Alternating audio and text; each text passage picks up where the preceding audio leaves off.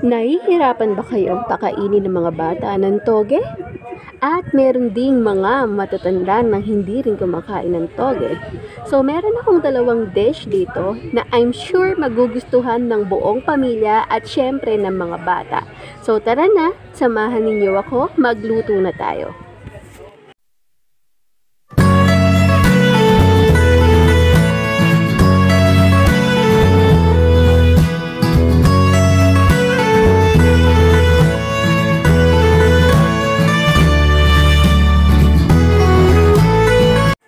So, una nating gagawin ang toge pancake na ito na I'm sure na magugustuhan ng mga bagets. So, sa mga ingredients, kailangan natin ng toge dahil hindi magiging toge pancake yan kapag wala ang toge. Kailangan din natin ng all-purpose flour, corned tuna. So, kahit anong klaseng tuna, pwede nyong gamitin, no? Yung canned tuna. And salt and pepper to taste. So, pwede rin kayo maglagay ng spring onions o kaya coriander, depende sa inyo. Alright, so ito yung mga ingredients natin. So, una, gagawa tayo ng batter. So, lagay natin yung ating all-purpose flour. Yan. And then, ihalo natin yung ating corned tuna.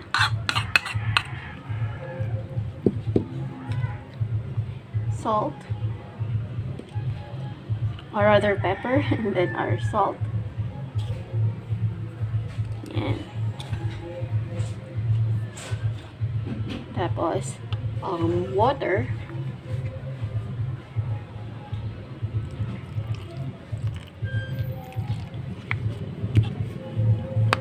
Tapos, i-mix lang natin hanggang sa makuha natin yung consistency na gusto natin.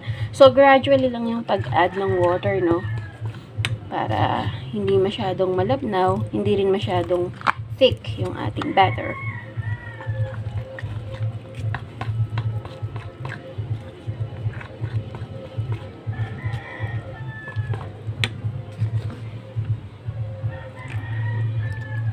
So, kung meron kayong pang-whisk, mas okay na yun ang gamitin ninyo.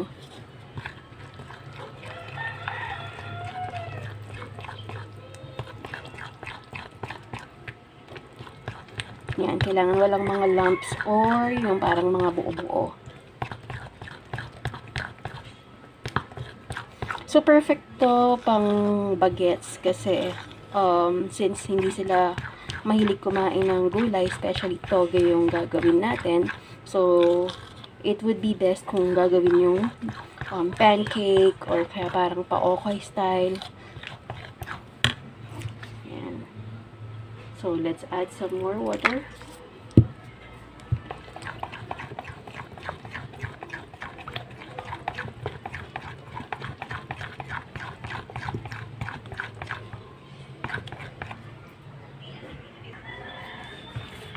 Ayan o, nakuha na natin yung consistency na gusto natin. Yung nakikita nyong buo-buo dyan sa ating mixture, yan yung ating corned tuna. Tapos, lagay na natin yung ating toge.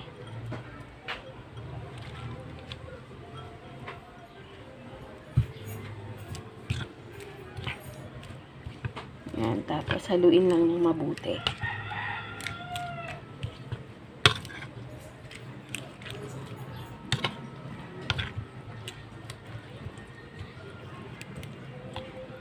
Sure na mainit yung ating kawali bago nyo ilagay yung ating mantika or yung inyong mantika. Spread lang natin yung oil sa kawali.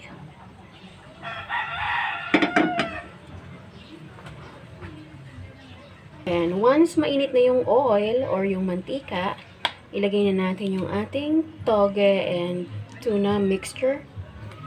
So, since walang masyadong malalim na sandok dito, itong stainless na medyo malalim ng konti yung ginamit ko. Ayan. Ganyan lang. Fry it in a medium fire para hindi masyadong masunog yung ating batter. Ayan.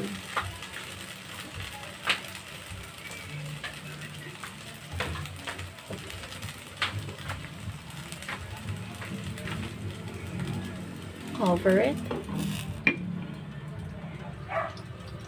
Yan, so pag medyo dry na yung nasa ibabaw, pwede nating i-flip or baliktarin mo. Yan. Yan natin ng konti. Cover ulit natin. And then, openin natin yung ating or tagalin natin yung takip. So, once we think na okay na yung ating tuna or yung ating pancake, yan, ganyan dapat siya.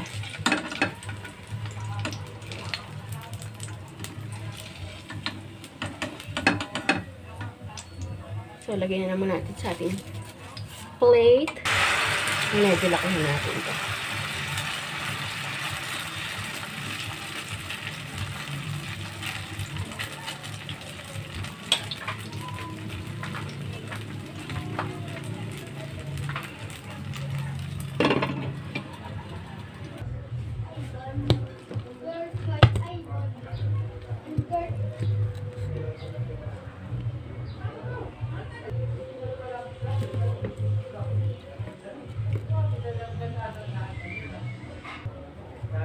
Ito na ang ating toge and tuna pancake.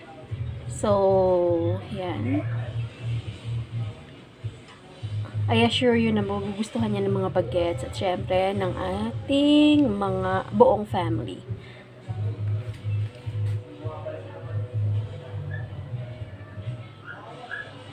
Yan.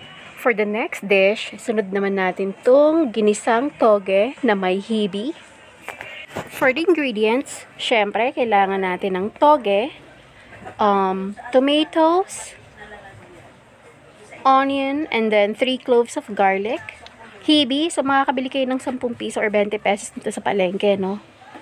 And then, of course, yung ating oyster sauce.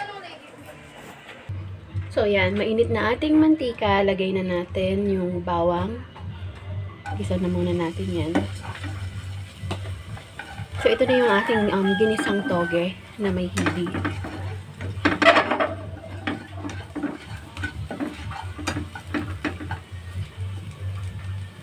Tapos sibuyas.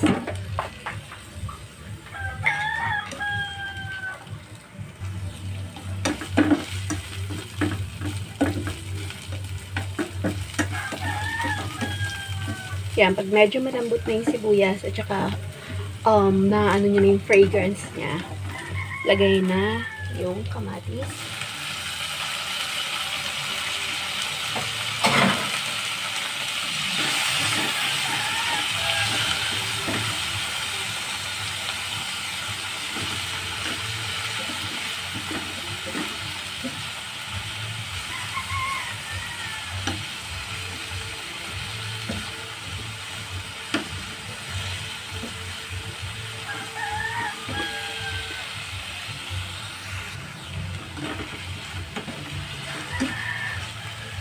Tapos, lagay natin yung hibi. So, dito, ang ginawa ko, hinugasan ko yung hibi, no? Kasi, medyo maalat yan. Since maglalagay tayo ng oyster sauce, baka mas lalong umalat yung gulay. Kaya, hinugasan ko yung hibi. Well, option nyo pa rin kung gusto nyo hugasan or hindi na yung hibi.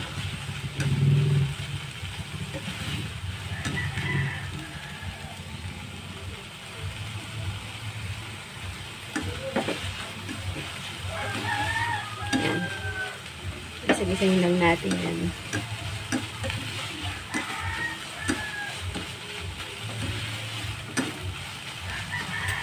Tapos, lalagay lang ako ng konting pepper.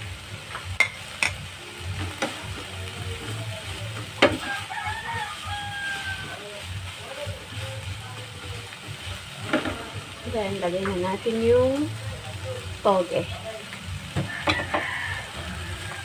Ayan.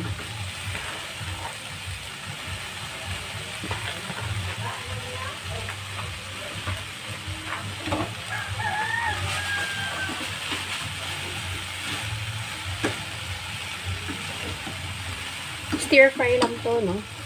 Hindi natin need lagyan ng water. Well, nasa inyo pa rin kung gusto yung medyo may sabaw ng konti. Pero mas gusto ko kasi yung stir fry lang. Stir fry toge.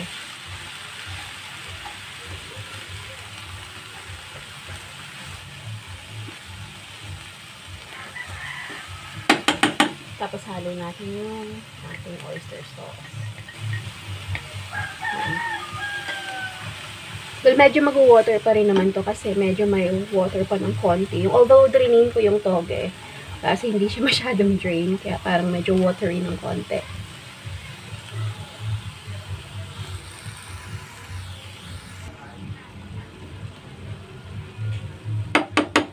Tapos, takpan lang natin for like 1 minute or 2 minutes and then luto na. Hindi naman natin kailangang masyadong lutuin yung toge kasi napakalambot niyan. So, mas masarap pa rin kung medyo crunchy pa rin yung toge. Ayan, tanggalin natin yung takip. Bango. Ayan, luto na. So, plating na tayo.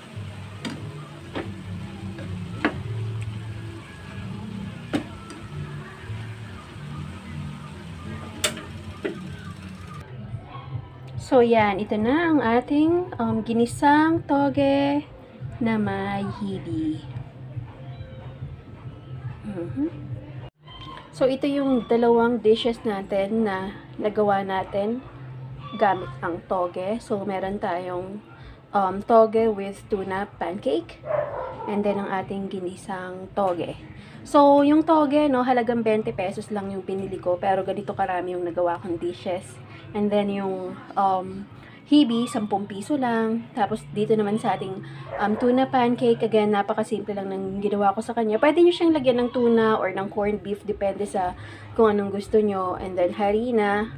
Tapos, syempre, yung toge. Yan. Tapos, plating, nilagyan ko lang siya ng lettuce tsaka ng kamatis para mas magandang tignan. Yan. So, kain na muna kami.